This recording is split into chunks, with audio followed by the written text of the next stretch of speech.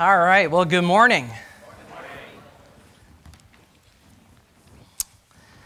First of all, I am a missionary to the Philippines, and we could always use missionaries there. About 110 million people in about 3 major islands that are slightly larger than Arizona. That's kind of like what the Philippines is like, sort of tropical, never snow there, so definitely out of the element here, and it's freezing. It's been freezing since September. Gets about 75 degrees is the coldest. And Pastor Armacost and Brother Jake has some handouts, study notes for those who need it, don't have it, so all right, I think we're good with that. Prayer cards, if you grab one of these, they're at the front desk, and you remember to pray for us, it will accomplish what its purpose is. And for the children, there's activity sheets here. You can color it. Oh. And Marcia made this. There's word search and facts about the Philippines and information and that kind of stuff. So just to keep you thinking about the Philippines. And pray, ask God if He would have you come over, and that'd be fantastic. We'll take care of you as long as you're in good standing. We'll take care of you, and you'll be busy and do a lot of great things for the Lord. And it'll be an education, no doubt. Let me just say, if you feel the Lord is calling you to the mission field, just keep your heart open and keep it tender towards the Lord. And don't make any immediate decisions. Just know that if God has that for you, it'll happen at the right time as long as you're tender-hearted towards God and you don't get distracted by other things. Same with the ministry. If you feel a desire in your heart to pastor a work or to become a pastor someday or whatnot, or an evangelist or preacher, teacher, just keep your heart tender. And don't make any solid decisions until you've had adequate time. So there's something about time that you can't shortcut. There's just something about experience. And so make sure you don't make commitments too early, but make those commitments at the right time. And so, all right, let's go to 2 Timothy chapter 3, verse 16. I'm excited about this topic because I love to read. I think, if you're going to be a pastor, preacher, teacher, missionary, you're going to have to be a reader. I didn't grow up being a reader. I grew up playing video games. I grew up worldly as all get out, and it was probably around my senior year in high school that I became a little more serious about study, but my sophomore year in Fairhaven Baptist College is where I really, it clicked. It clicked. All those required readings, I'm like, why do we have to read all this? And textbook here and textbook there, I'm like, no! And but then the Bible became much more interesting, and the Spirit of God used those things to show me truths from Scripture. And I know I'll be talking about books, and I'll say it, but if I don't say it now, I might forget. So this is the most important book in all of the world, and there's no other book like this. So all these books that I'll be sharing with you, highlighting, promoting, I have some books to give away, and for a small fee. I'm kidding, no. There's no small fee. But all these books, these are all secondary. Secondary. Keep this on the top. And by the way, don't correct this book. Don't criticize this book. The Bible says it's the Word of God that's quick and powerful and sharper than any two-edged sword, piercing even into the dividing asunder, soul, spirit, bones, marrow, joints, marrow, or whatever. So this is what criticizes us. When we open the Word of God, this book examines our hearts and tells us where we are wrong so that we can get right with God. All right? So we don't tell this that it's wrong. And that's where a huge problem is with a lot of biblical Bible teachers, including these resources and secondary sources. they come to a point where they're like, well, the Greek actually says this. And then, it's like, look, if I go to your house and your mom makes biscuits, do we have some moms who know how to make biscuits? Can I see your hand? If your mom knows how to make biscuits, testify. All right, and I'm not talking those Pillsbury, those are pretty good too. I mean, I like those too. So you got some moms who knows how to make biscuits. So when you invite us to your home and we sit down on your table and we're like, well, this biscuit could use a little salt. What would you think of that guy? This biscuit's great, but it could use a little more time in the oven. That would go like a ham sandwich on a Jewish picnic, right? That'd go over like a lead balloon, right? Yeah. So I'm just saying this. When you study the Bible, be careful not to criticize the Bible, but rather receive the truth. This book is to be received, not criticized. Now, 2 Timothy chapter 3, verse 16. We'll read the scriptures, and we'll pray, and then we'll get into the lesson, and we'll get you out of here on time, Lord willing. 2 Timothy 3:16. All Scripture is given by inspiration of God and is profitable for doctrine, for reproof, for correction, for instruction in righteousness. Let's pray and ask God to bless. And Father in heaven, we thank you, God, for Fairhaven Baptist College. We're young people who feel called to the ministry, or some even searching out your will. I pray, Father, that you would make our time here profitable, Lord. I pray that it would be an encouragement to the student body and to those that are interested in digging into your word. I pray, Lord, that they would take heed to these things, these warnings and these pointers. And Father, I pray that you would do your work in our hearts. Help us from being distracted and of different kinds of thoughts and priorities. Help us to prioritize now. Help us, Lord, to pay attention, I pray. In Jesus' name, amen and amen. So if I were to ask you, what book of the Bible really moved you, really moved your soul? As you read the Scriptures, there's got to be a book, or maybe a couple books that really God dealt with you about it. Maybe you got saved reading it or something like that. How many of you would say maybe like the book of John? Can I see your hand? Your favorite book? Book of John. Let me see your hand. All right. Usually the book of John. All right. How about Psalms? Man, Psalms is something that really speaks to your heart. Okay. How about Obadiah? Any Obadiahs? I want to see your hand. All right. Why not? Why not Obadiah? Why not Hosea? How come Psalms? How come John? Isn't all Scripture given by inspiration of God? Isn't all Scripture profitable? It sure is.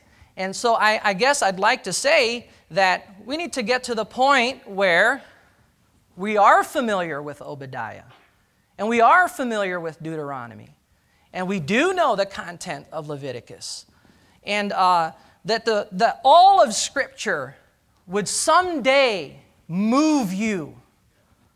All Scripture, every one of them, books of Moses, Kings, Old Testament, New Testament, nothing is more powerful than the Word of God. The Holy Scriptures, this book bears the authority of God Himself. It is inspired, preserved. It is the final rule of authority, faith, and practice. I mean, if a man tells you something that doesn't line up with the Scriptures, you disregard the man. But you need to understand the Scriptures. And this is where it can cause problems. So the first requirement is you need to be saved. In order to understand this book, you need to come to know Jesus as your Lord and Savior. You need to repent of sin and trust in Him. Turn from sin and take Jesus Christ as your Lord and Savior. The natural man, receive not the things of the Spirit of God, the Bible says, 1 Corinthians 2:14. Then you need to be surrendered to the Lord. Saved, surrendered. If you're living a carnal, worldly life, you won't get anything out of this book. I mean, if the world is just consuming you And this book is not going to consume you. I guess there's a saying, right? Sin will keep you from this book, or this book will keep you from sin. So, yes, saved, yes, surrendered. But let me just also say you need to study it. Let me say it again. You need to study the Bible. Acts chapter 8, verse 13, the Bible says, "And Philip ran thither to him," talking about the Ethiopian treasurer, "and heard him read the prophet Esaias," which is Isaiah, and said, "Understandest what thou readest?" Understandest what thou readest. What he's saying is, do you understand what you're reading? Do you understand what you're reading? So, take for example Psalm. Go to the book of Psalms. And let's take a look at here. Psalm number 4. You see underneath the number Psalm, you should have these writings. "To the chief musician on Neganoth, a psalm of David." Well, we know who the chief musician is, perhaps. We have those scriptures that will tell us who that is. But what is a Neganoth? Does anybody know what a Neganoth is? Anybody? Okay, we got one guy. Good, I'm glad you do. Hang on. Look at Psalm 5. There's, to the chief musician, Nehiloth. Anybody know what a Nehiloth is? Except for one guy. Hang on. I want to make a point here. Oh, another guy. Amen. It's good. If you deal with, let's say, a Muslim, and they say, "What is a Neganoth?" It's in your Bible. Are those words important? Are they just translators' notes? No, they're not. That, if you go to the Hebrew Masoretic text, those words are part of the inspired words. And you're studying the Bible. You need to know what that means. Go to, let's look at 1 Chronicles. 1 Chronicles. Let's see here. Chapter 1. 1 Chronicles chapter 1. This one's a lot easier. 1 Chronicles chapter 1, verse 1. 1 Chronicles chapter 1, verse 1. Adam, Seth, Enosh. That's easier, right? Okay, so we all know who Adam is. We all know who Seth is. Who's Enosh? Correct, it's Enoch. So, but are these names important? Is it worthy of study? Do people need to know the background? Who is Adam? Who is Seth? Who is Enosh? And why is it important to the Scriptures to get an understanding of the Scriptures? Or can we just skip it? Can we just skip it because we don't think it's important? It's all important. Remember, all Scripture is given by inspiration of God. So there are some biblical background that as you preach and teach, you need to bring that forth. You need to bring that out as you counsel, as you advise, as you instruct. You don't just crack open the Scriptures and assume that your auditors or your listeners understand what you're talking about. Isn't that a great skit? We need help and we need tools to understand these words at times. Now, for the majority of the Scriptures, 99% of this is understandable. And there's that little bit there that you're going to need help with. And God didn't deposit all the knowledge in one guy or a few guys. He saw fit to diversify. And it's up to us to mind these things, mind the truths of Scripture, all right? And understand the historical background of a text, cultural background of a text, geographical information. Oh, let's go to 1 Samuel. You guys like David and Goliath, right? The story of David and Goliath. I mean, who doesn't like that? Fantastic story. 1 Samuel 17. Verse number 1. 1 Samuel 17, verse 1. Now the Philistines gathered together their armies to battle and were gathered together at Shokoth. Like, where is that at? Anybody know where that's at? Except for those who've been to Israel. Ate falafel and felt awful.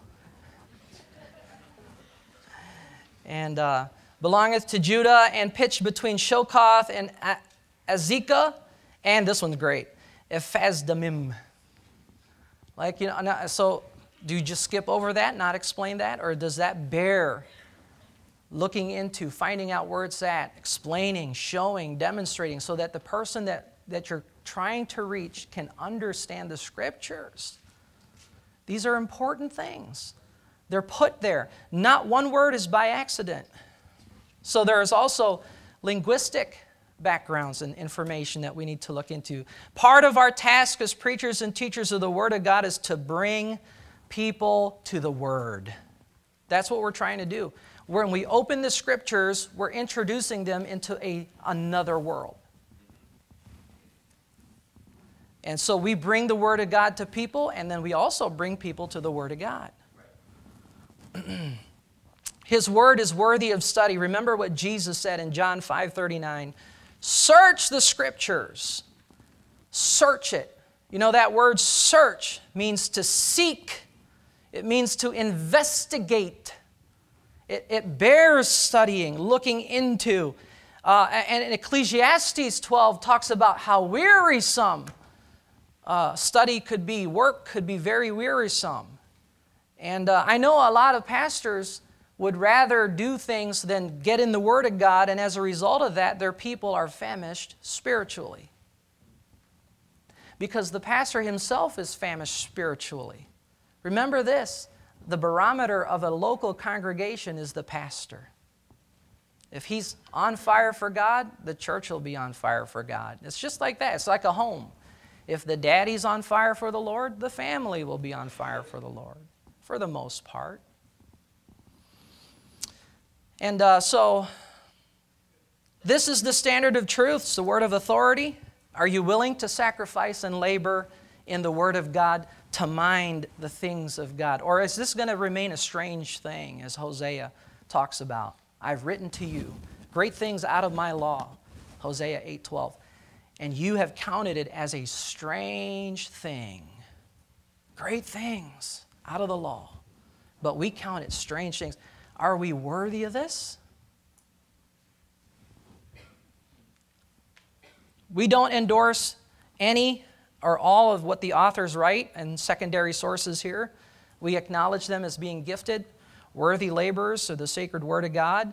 We enter into their labors, and we're so thankful for their hard work and labor. We desire to learn from them the things that we can. We don't want to underestimate that. But if you come to a verse or scripture passage that you don't understand, and you've looked it up and they can't explain it, you just need to receive the truth of the Word of God. There are some things that we can't understand, but we're to receive it by faith. I mean, who among us can understand the Trinity? For real, like, you know. I mean, if God didn't reveal Himself that way to us, we wouldn't know. We'd come up with our own gods. And so we can't understand it completely. There's not a book outside of this book here that can explain the Trinity. So what do you do with that? Receive that truth by faith. Believe it. All right? Lean not to your own understanding. Proverbs 3:5 talks about trust in the Lord with all thy heart. Lean not to thine own understanding. So here's your notes here. These kind of books facilitate an understanding of the Holy Bible. This is the whole goal. We just want to understand what the Bible says. And so we need to know the content of the Scriptures and the context of the Scriptures. So these tools are resources to consider. All right, I think this here is called the International Standard Bible Encyclopedia. And you have this at the Fairhaven Library. Before I run out of time and all that kind of stuff, I do have to say this. When you borrow a book from the library, you got to think not just about yourself, but all the others who would like to. So treat it nicely, return it promptly, and respect it. And don't put dog ears on this kind of stuff and highlight it and do, it's not yours, right? So respect it. So there's International Standard Bible Encyclopedia. I think this is one of the best tools for study of the Scriptures. I think all the person, places, and the Scriptures are mentioned or referenced here. This is the older edition, 1915. This came out. This one was revised. I need my notes too. So I move that here. All right. So this was 1979. It's a 43-year-old book. It's 1915. It's like ancient, you know. And between the two of them, there are archaeological discoveries of recent times that'll be in here that wasn't in here. Thankfully, both of these have digital copies. And you have apps that can actually download them on your phone. Smartphone. Dumb user. All right? So, talking about Shokoth, talking about those places, look them up in ISB. There's one called the Treasury of Knowledge. What's this? Treasury of Scripture Knowledge. This one's interesting. Every verse, every line, every verse has a chain reference to another portion of Scripture. With this tool, you literally have Scripture interpreting Scripture. Condensed for you, put together to you by Blaney, the guy who revised the 1611, turned it to the 1769, which is what we're using pretty much. And so these guys know what they were doing. I have a Treasury of Scripture Knowledge over there. Let's see. Where's Cooper? Dr. Cooper. Brother Cooper, can you grab that one? All right. We'll give that out. We got to give it out. So let's do some sword drills. Let's do a sword drill. So if you're interested in this, let's do a sword drill. No, Brother Cooper, it's right over there. Yeah, that stash is my giveaway stash. Treasury of Scripture, you got it? Because this one's the library. I can't give this away. I'll be in trouble. I have to turn in my library card. All right, Scripture's up. Let's see. All right, let's see here. Someone find Ecclesiastes 12:12. Go. First person. Ecclesiastes 12:12. Get up. Yep, say it. Up, right there. Wait, what did you say? Yeah, okay. I'll take your word for it. All right. So this here is a cross-reference of cross-references. Tremendous tool. All right. This is the Satellite Bible Atlas. I don't have this to give away. But the Satellite Bible Atlas is basically NASA took satellite photos of the Bible land, and it has lots of good geographic information and notes on the side. This is one of the greatest tools. And then online, if you purchase this book, they give you a link, and you can download these maps and other maps and more maps. It's fabulous. So you have that in the Fairhaven Library. Let's see. Do I have Tori's Topical? You got Tori's Topical. All right, let's look at sword drill. All right, Hosea. Wait, oh, Bible's up. All right. If you have like a tablet or something, that's fine. Give it a try. Let's see if you're quick. I don't care. All right, let's see. Hosea 8:12, go. Hosea 8:12, go. Just one for now.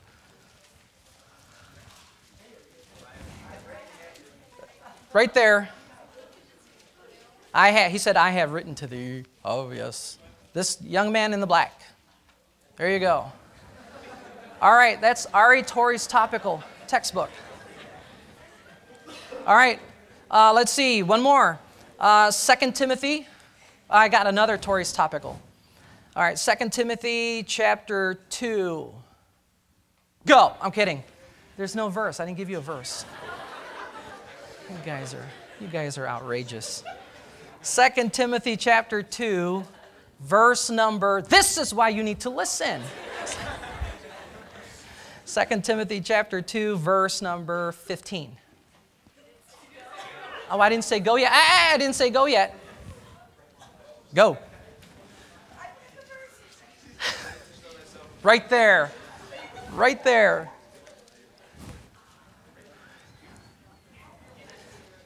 All right, let's see. It is intense, isn't it? All right, let's see. What else do I have there? Oh, Greek. All right, this one's for the Greek. This one's a Greek copy of the TR. So if you're into Greek and you're going to take Greek or whatnot, this one's for you, okay? Let's go with Proverbs chapter 3. Man, we got some interested in Greek folks here. Amen. Amen. That's great. 2 Timothy chapter, good luck on your studies. I don't believe in good luck, just so you know, but good luck. Oh man, those prepositions, and it's the verbs. The verbs are where the action is. Isn't that great? That's true for Greek. Anyway, Proverbs chapter 3, verse number 5, go. For the TR, right there. Good job, Gideon. All right. Amen. All right, well, what else do I have there? Oh, a survey, okay. All right. Let me back up here and show you these two books. They're going to be in your library. Pastor Koulis wrote 2 books on the veracity of the Bible. Basically, when you read the scriptures, sometimes one book will say X amount of thousands of horses, and another would say 30,000 horses, and how you reconcile those things without correcting the Bible. That's significant, because even fundamental writers will correct the Bible. And we don't want to do that. And how do you reconcile that? Well, this man made it his thesis, his study. And so he wrote These So-Called Errors. Fascinating book. Fascinating book to reconcile. And he'll quote Archer, he'll quote Torrey, and they all correct the Bible. But he's very careful to give us a very well-studied information on that. In your library, you'll have it there, These So-Called Errors. He wrote one on the vowel points of the Hebrew, and this is significant. Why do some people call God Yahweh? Why do some people call God Jehovah? Well, is Yahweh correct? Is Jehovah correct? Who's right? Well, it all has to do with vowel points. Are those vowel points legit? Or maybe they were added later. So, just so you know, there's no such language without vowels, okay? Vowels are necessary. Try speaking without any vowels and see how far you get. You'll go nowhere. So, but it's called one tittle shall in no wise pass. The veracity of the vowel Hebrew points, you got to have this. And it's in your library. All right. Dr. Strauss, I think, is one of the greatest Bible commentary writers today. This one's 1,000 pages on the book of Revelation. And he's got like, I know, it's like solid, you know. And he doesn't correct the Bible. He's got 3,760 footnotes. Wow. Awesome. Awesome. And the finest work from a biblicist perspective on the book of Revelation. Right here. You have it in the Fairhaven Library. And some of Dr. Strauss's commentaries will be entered into the library. And so that'll be there for you. You know, when you talk about Catholics, or you talk about charismatics, or you talk about Reformed theology, you ought to at least know a little bit about their background, so you don't just like criticize without knowledge. This book is called the Moody Handbook of Theology, and all it is a summary of major doctrines, like charismatic doctrine, Pentecostal doctrine. What's the difference between a charismatic and a Pentecostal? What's the difference between Calvinism and Reformed? There is a difference. Isn't that interesting? This book will tell you all about it and then tell you further studies, what to consult and that kind of stuff. So it's an interesting book. And again, secondary source, not our doctrine. Our Bible-based biblical doctrines are not represented here. But again, if you're going to deal with radical theology, black liberation theology, it's covered here. Who's the mover shaker? What's the history of it? It's a good summary so that you're not flying blind and you know what's going on. And they update this ever so often. Unfortunately, there's not a biblicist one of these. It'd be nice to have one of those. Maybe some of you someday will be called to write a commentary on the Scriptures. Wouldn't that be fantastic? Amen. Translate the Scriptures, those TRs and the MT to a different language. Wow. Give them the gift of the Word of God. Got to start early. All right, so you have that. I got some more. F.B. Meyer is a great devotional reading. I don't know how he does it, but he can read the Old Testament and pull something that you're like, wow. You know? And unfortunately, he didn't stay Baptist, and I don't understand why and all that kind of stuff. But what he wrote, as far as I know, lines up with the Scriptures. The ones that he wrote that lines up with the Scriptures are fantastic. He's a great biographer. He wrote lots of biographies, David, Moses, Abraham, and I know he's written it in the 1900s, but they still reference him today. So he's a fascinating read. All right, let's one more verse here. Let's see. Acts chapter 8, verse 30, go. Acts 8:30. There you go. There you go. All right, let's see. David Cloud's encyclopedia. This one's the 7th edition. It's always growing. All right, let's see. Hebrews chapter 5. Hebrews chapter 5. When I say go, stand up and read it. Don't look at me and oh, I don't know. Do you have it? You tell me. All right, Hebrews chapter 5. You're tickling over there laughing. Hebrews chapter 5, verse 14. Go. Right there. All right. Fantastic.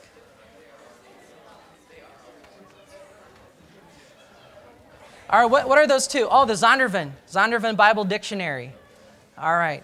Anybody want a Bible dictionary? You just want it? Let me see your hand. All right, this young lady over here. Amen. Hey, she's going to have revival. There you go.